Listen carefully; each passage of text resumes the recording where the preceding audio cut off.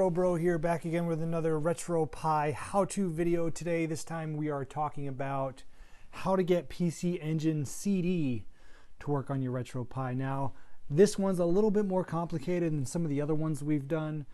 Certainly more complicated than Neo Geo. It does require you to go in and change some text in the CUE file. I will show you guys how to do that, but first, to start off, the BIOS file, guys. The BIOS file you're going to need is this one right here.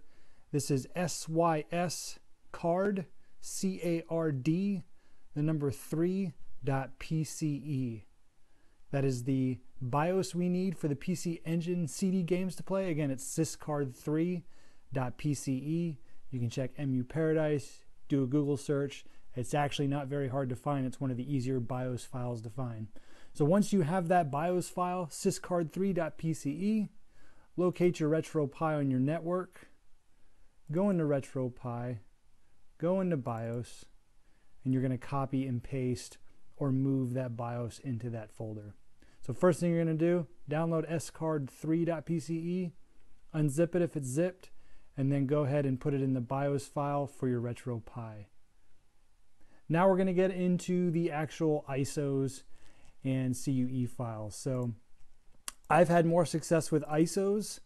Now there are people who use bin files.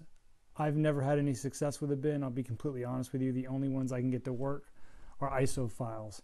So pretty much the only thing I really cared about was, if we can find it here, the Dracula X or Dracula Rondo of Blood, and we'll go ahead and pull that up.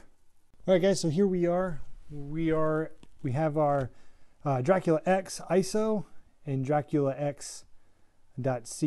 So the first thing you want to do is, usually when you download these, they will come into a zip file. They'll be either a WinRAR or just zipped. Make sure you unzip them, place them in a file where you're going to find them. And then once you have them extracted like this, the first thing you're going to want to do is take this ISO file right here, highlight the text, make sure the whole thing is highlighted, and you're going to copy that. So I'm just going to Control-C to copy. All right, now we have that copied. So we want to go into the CUE file and we're going to edit it. So what we want it to do is we want it to point directly to this ISO file. It's case sensitive, so usually this one's already changed, but usually in this CUE file, the ISO file is actually going to be in the ISO is going to be capitalized, so we want to change that. So right click on your CUE, go to edit with Notepad++. That's what I use. You can use Notepad, but you want to go ahead and edit that. I'll go ahead and maximize this. So I don't know if you can see it on here, but we have the file Akumuja Dracula X Chino Rin ntsc.j.iso. So what normally is going to happen is, normally I've already done this. So normally you'll have a capitalization.iso. So we want to go ahead and highlight that whole thing, and we're just going to go ahead and paste what we copied previously. So now you can see that .iso is matching the actual ISO directory file. So go ahead and file save. You can close out of there. Copy and paste your two files. You want to copy and paste the CUE and the ISO file. Go back to your network, find your RetroPie, go to your ROMs. Now you can place these directly into the PC Engine, and you're going to just copy and paste. As you can see, mine's actually already in there. The SRM and the state, those are just saved states. So go ahead and copy and paste your edited CUE and ISO file in there. It should take a couple of minutes. Once that's transferred over and on your Pi, we'll go ahead and go to the Pi, we'll reset it, and we'll get started. So let's go ahead and move to the Pi and play some Rondo of Blood. Alright guys, so here we are at the Pi now. Obviously once you transfer that over, they won't be there until you restart, so go ahead, hit start, quit. You're going to restart emulation station. Select yes, and we'll give it a reboot.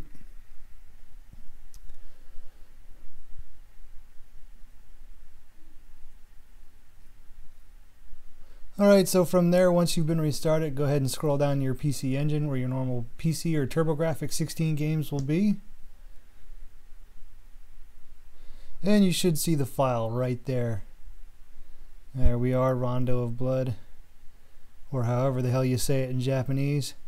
But this is the original Rondo, the one made for the PC Engine. So you should be met with this screen. Go ahead and push the start button or run.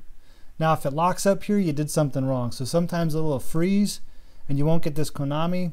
Usually if that happens, it just simply means you're when you copy and pasted something, you probably didn't do it right. Like I said, it is case sensitive. So if it locks up or freezes, that's probably more than likely what happened. But if you did it right, you should be met with the game, Konami startup screen, and then Rondo of Blood.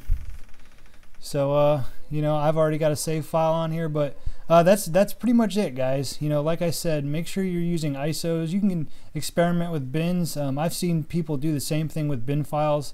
Maybe I'm just using the wrong files. They simply just didn't work for me. So anyways, guys, thanks for coming on and checking out this video.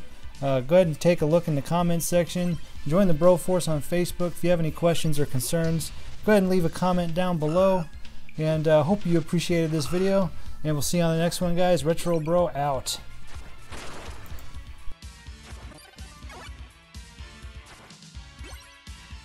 This video is brought to you by RetroBroGaming.com. If you enjoyed this video, support the channel by clicking the link below, where you can get pre-built Raspberry Pi 3 kits so you can enjoy all your retro favorites.